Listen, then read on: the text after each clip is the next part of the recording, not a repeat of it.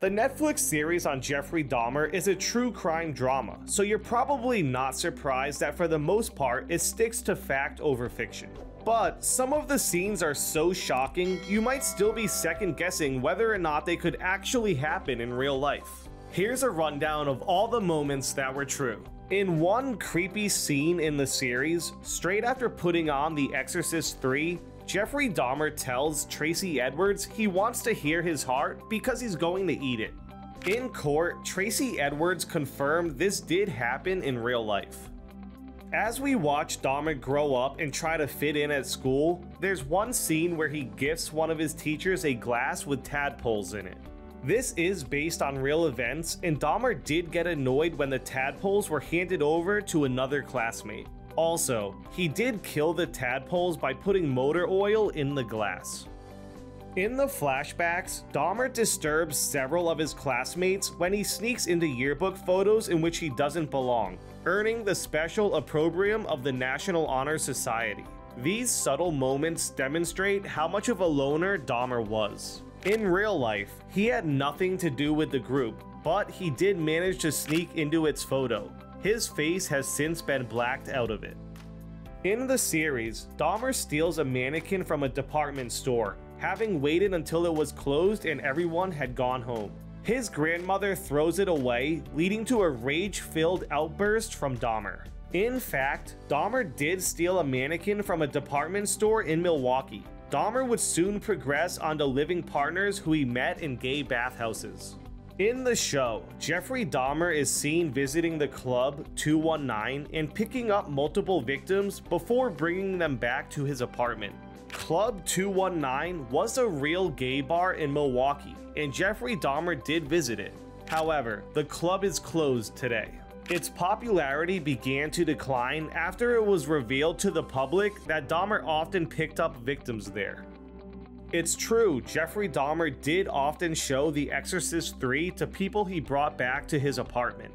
In a chilling interview, he said the movies, quote, got him into the mood to commit his crimes. In the series, Dahmer's first murder happens on the spur of the moment.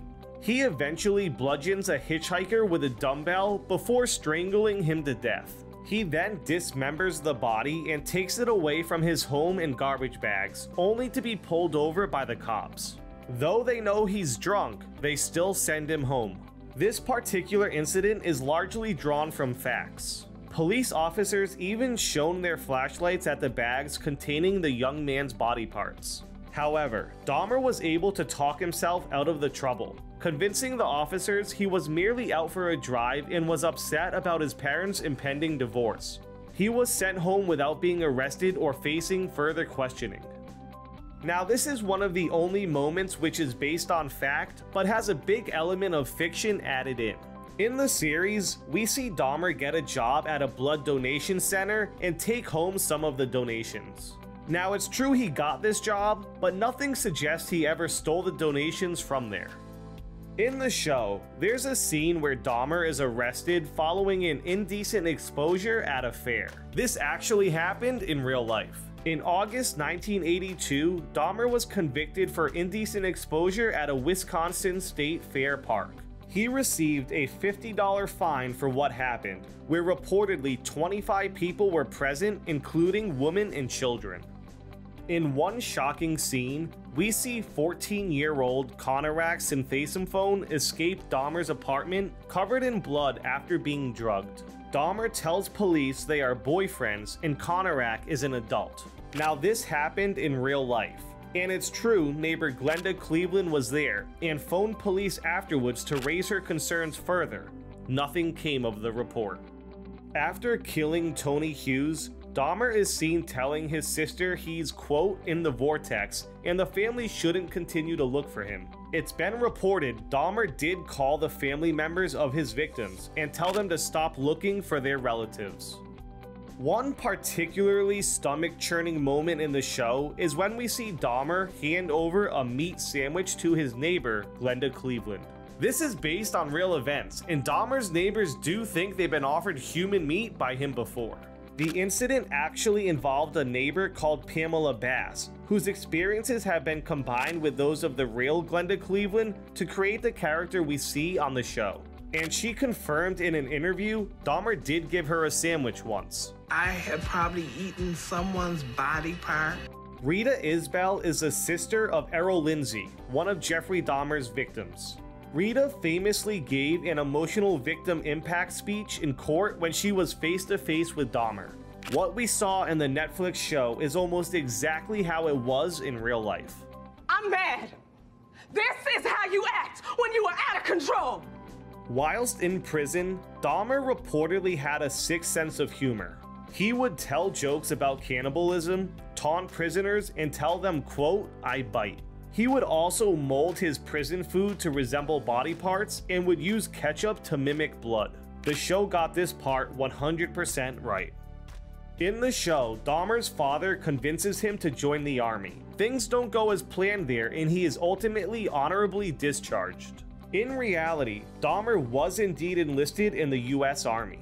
He served from 1979 to 1981 and trained as a medic, and he was stationed with 68th Armored Regiment in Baumholder, Germany. He was ultimately honorably discharged because of his continuing problems with alcohol. Now, one thing the series does not include about his time in the army are the accusations lodged by two of his fellow soldiers, Preston Davis and Billy Joe Capshaw, both of whom claimed Dahmer sexually assaulted them. The motivating event for Dahmer's life seems to be the discovery of a dead possum, but it's not long before his father, wishing to connect with his son in some meaningful way, begins to help his son taxidermy the various creatures they find on the road. Carl Wallstrom, a forensic psychiatrist who interviewed Dahmer, confirmed this to be true. He also revealed some of the more macabre true details behind this incident. The two would often bleach the hair and skin from the bodies of rodents which were found under the house. From the first episode, Dahmer's father wants to believe his son's psychopathy is due to a hernia operation from when he was a child. He tells the police his son was never the same, and he believes it was due to the surgery, perhaps from too much anesthesia. While it remains unclear to what extent the surgery was responsible for his change of behavior, it is true he had the operation when he was 4 years old. According to his parents, his behavior changed noticeably after the procedure, and he went from being a happy child to being very withdrawn.